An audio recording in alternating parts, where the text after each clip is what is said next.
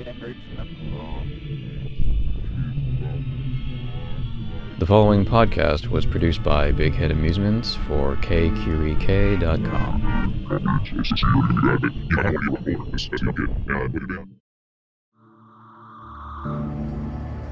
For the cryptic sci-fi thriller The Signal, available on CD from Varese Sarabande Records, Iranian-born composer Nima Fakhrara crafted an electronic score that reflects the inventiveness of Iran's new generation of composers and musicians, and Fakhrara's own sensibilities, creating custom instruments and sounds from unlikely sources and integrating them into seamless works tailored for unique filmic projects. In our interview, Fakhrara discusses his entry into film music and how The Signal reflects both his own musical heritage and a keen interest in minimalism, a music style shared with mentor Hans Zimmer.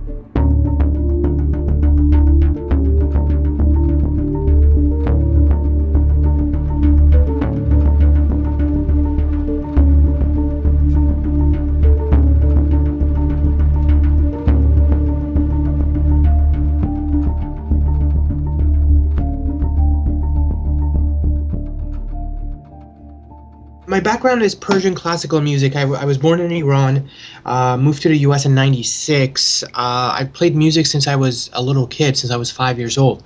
I wanted to be a concert musician for a while, and what I wanted to do is I just wanted to play basically my hammered dulcimer all around the world, and I realized that that wasn't going to make me any money. So once I moved to the West Coast and to California, I started understanding film music and started playing around with some of my Middle Eastern instruments on different scores, and I realized that I could actually do that. And went to school, Cal State Northridge, and did a couple of short films, and that's pretty much it. Started working for a couple of composers, and then here we are now. And I wonder if you could describe a little bit the hammered dulcimer. Sure. It's a relative of the Celtic dulcimer, the Irish dulcimer. It's called the santur, actually. It has 18 bridges with nine bridges on each side. You could play 3 octaves on it, unlike the Irish instrument that you could have 4 or 5 different octaves on it that you could actually just play. It has a lot of limitations, but us young musicians of Iran have actually tried to figure out how those limitations can be conquered, if you will. With your background, because you mentioned that you also specialize in a number of Middle Eastern instruments, Sure. Have you found that that's been a major asset to you, especially in working on a lot of scores where you've got a lot of really inventive composers who want sort of unusual sounds? One of my favorite things that I have studied as well is music anthropology. So I've understood a lot of different worldly instruments, if you will, and kind of understanding how instruments are made. I do make a lot of instruments myself. I do create instruments pretty much per project basis. And I think that because of my background of Middle Eastern music and the limitations that Middle Eastern music, especially Persian music, has, I've tried to take those limitations by heart and actually make them work to my advantage, such as, I've taken instruments and I've modified them many times to get a better sound or to get some bass sounds that doesn't exist. Bass instruments don't exist in Iranian or Persian classical music, so I've tried to add strings to instruments and such like that. But I do use my instruments, Middle Eastern, doesn't matter if it's Middle Eastern, African instruments, Indian instruments, Afghani instruments, to create different colors and create interesting textures within an instrument and within a score.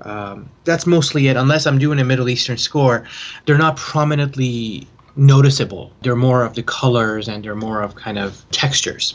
Well, you mentioned that in Iranian classical music that there isn't a heavy prominence of bass instruments, or I guess instruments that have heavy bass sounds. Do you have any explanation for the reason why the music is so drifted towards different sounds? Because you find that in a lot of cultures there's always like heavy drum sounds, or they've found some way to create something that's very, very low and resonant. I think going back history-wise and going back to kind of the musical history of Iranian Persian classical music, it's a very intimate setting, if you will. So with that said, basically still sometimes it's 2 instruments playing with a singer, and it's usually just one melodic instrument, one percussive instrument, and that's it. So it didn't allow for something to be just there, kind of like an upright bass or even an electric bass, to actually create a bass tonality. a lot of Persian classical music, it's very drone based as well. I mean, you could take one drone and you could play it for 15 minutes and it will still sound great. So it necessarily does not need to create a structural bass tonalities. I mean, you hear it in rock and roll, you hear it in a lot of different genres of music, that a bass is what runs everything. In Persian classical music, it doesn't require it. I mean, just recently we've the musicians in Iran and the instrument makers have created instruments that could do that. The oud is one instrument that we've kind of adopted into our culture, that is an Iraqi Arab instrument that covers that whole bass frequency. And also we've taken different instruments such as the cello now, that we could actually kind of take into consideration and actually play with the cello in the Persian setting. It's difficult to say because there's not that many players that do play the cello in Iran. They play it in a very much of a Western classical setting. So for them to play those quarter notes, it's very difficult until they actually understand the distance between the fingering. So some of these musicians that have played, for example, the kamanche, which is the spike fiddle, that is very similar to the violin, they've taken the violin and actually adopted it into the kamanche. They could play Western stuff on the kamanche, but still have that tonality of the quarter tones. So these kamanche players have started going to the bigger instruments such as the bass and cello, and that now they could actually create those bass tonalities for the Persian classical music. Well, it sounds like it's a very inventive culture, because when film scores tend to be done now, there's obviously sound libraries that people can draw from, and there's certain effects that you can create digitally. But I guess coming from a background where you create things essentially from hand and you physically modify instruments, I think that's kind of unusual, and I think that's a really unique asset to have, because what you end up being able to do is create any kind of unique organic sound catered towards a very specific film or specific non-film project.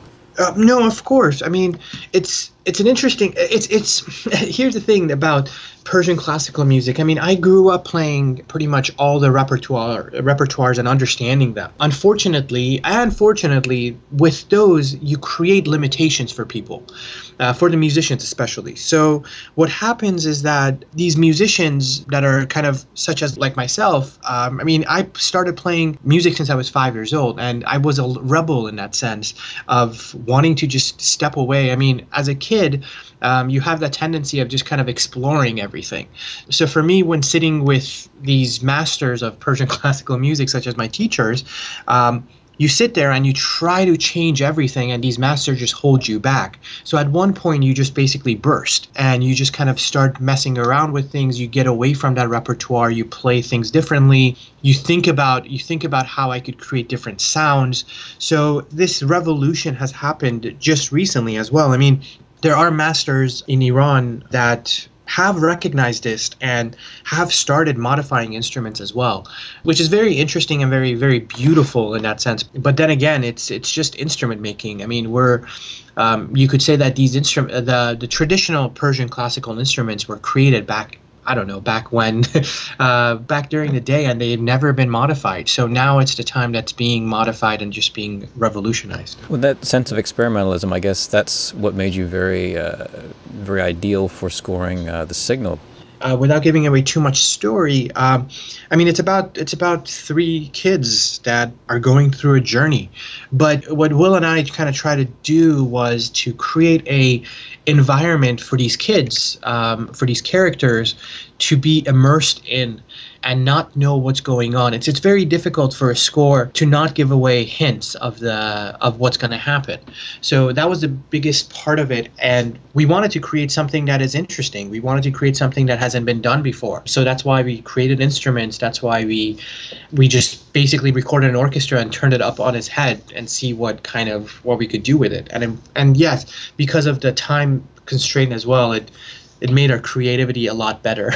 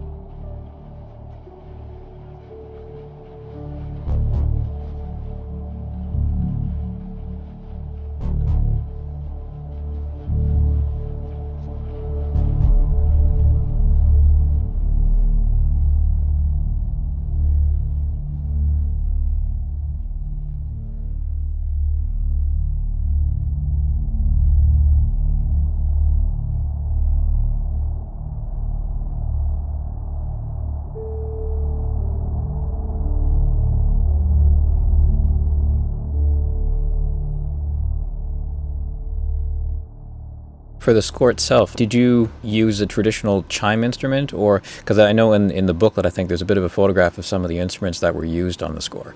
We've used, the instruments that you see in those pictures, they were all handmade original instruments that I created from different things from the world. If you were, we went to a junkyard and just started messing around with different things and see what made noise. The pagoda that I think that you've seen, the tree-like instrument, it's actually an electric conduit, and what it does is it's all those notes. I guess you could hear it on the second track of the score. It's the whole melodic instrument that you hear. And the interesting part about all of these instruments is that they're obviously not tuned to traditional instruments. So what we had to do is we either had to tune those instruments electronically or make our traditional instruments tuned to those instruments. For example, like the steel marimba that is made out of stainless steel tubes, that has, I think, 12 notes on it, but it covers maybe 4 half steps. So it's all those notes between notes that plays through those things. But it allowed us to actually kind of create this new vocabulary for the score, which was very refreshing for me, especially coming from this kind of experimental phase. And then the electronic design of the score, was that something that was discussed at the beginning with you? And how did that concept kind of shape itself? Because it's a score that it doesn't evoke directly some of the classic electronic bands and composers of the last 20 or 30 years. There are little aspects that kind of hint at it, but it's a very refreshing voice, and I think that's one of the reasons why I enjoyed the score so much. Thank you so much. Actually, the first thought process, when I met with Will, one of our biggest challenges and biggest things that we talked about was, what are these characters doing? Is this a road story? Is this a road trip story? Is this a thriller? Is this a mystery? Is this a sci-fi? So what we wanted to do was to kind of create stuff that is actually kind of clearly tells a story. I tried with the soundtrack as well to kind of convey a story structure, with the beginning of just a very kind of ominous, feel-good sound all the way to the end, to kind of tell a full story as well. And the electronic element came into play is because we are dealing with a sci-fi story, and also unfortunately you can't tell too many things with, I guess, I don't want to say traditional, but acoustic instruments. Even the acoustic instruments were kind of electronified, with going through synthesizers and seeing what we could kind of do, going through delays. But the electronic elements were just kind of those things that we just, I love analog synths and things like that. So it was things that were laying around in the studio and just kind of messed around with, and kind of things came out of them. And they were just like, let's record them, and just, that's what happened with it. The score has a really wonderful, warm sound to it, definitely analog, and it's, I think, one of the things that makes it very endearing as well, because to get that kind of analog, warm sound is got to be a bit difficult, especially if you're trying to transfer it as well into the digital domain. Sure. One of my biggest things is that I'm very simple in the sense of what I have in my studio. I don't have too much outboard gear. I'm a very simple kind of a guy. I just use one Mac Pro, and that's about it. And I think that kind of plays into that as well. Everything just goes directly into my computer. So, and then it's kind of manipulatized.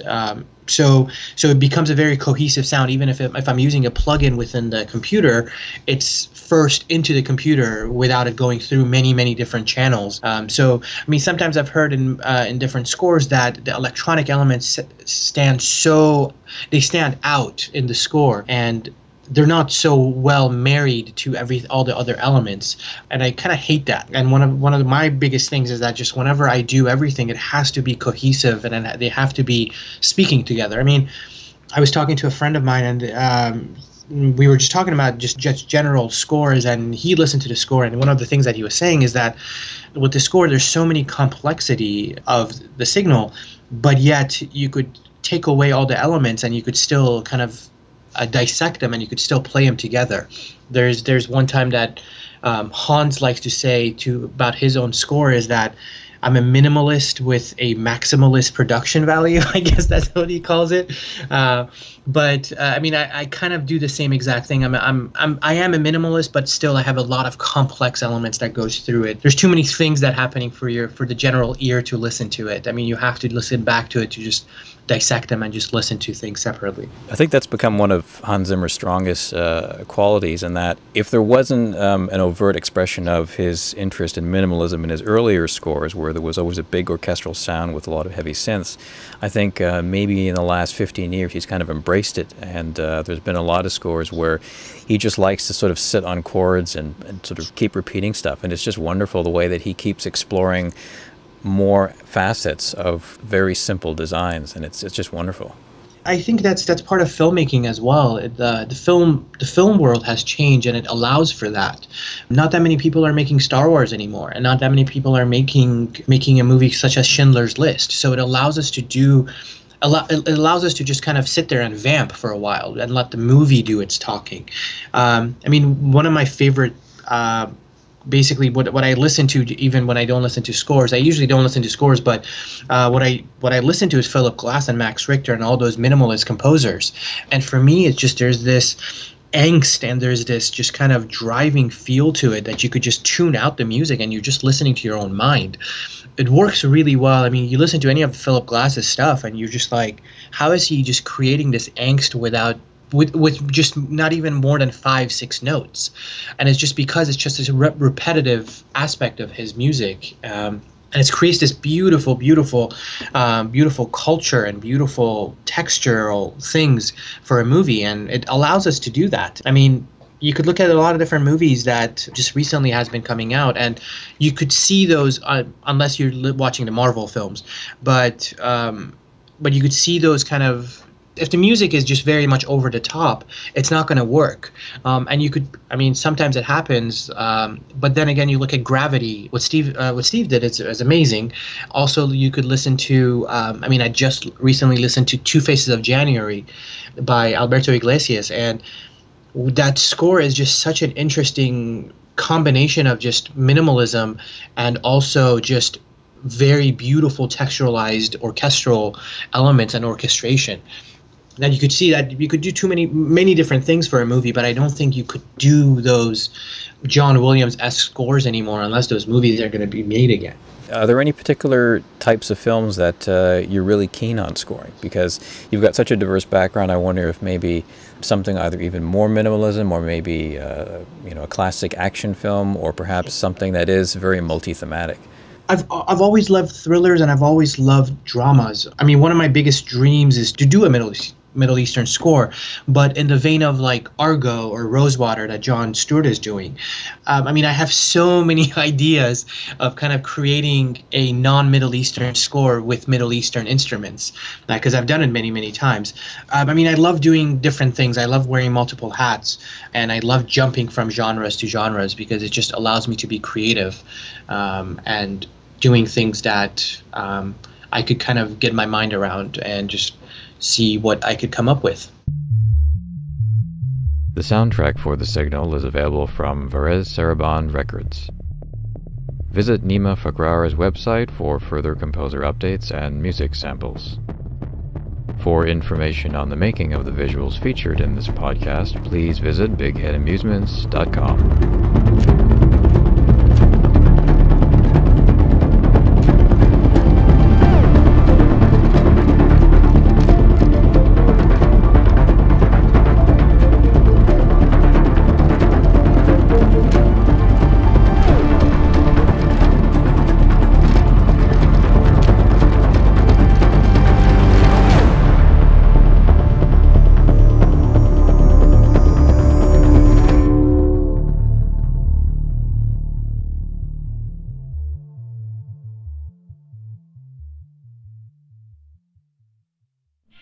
For reviews, further interviews, and additional information, please visit KQEK.com.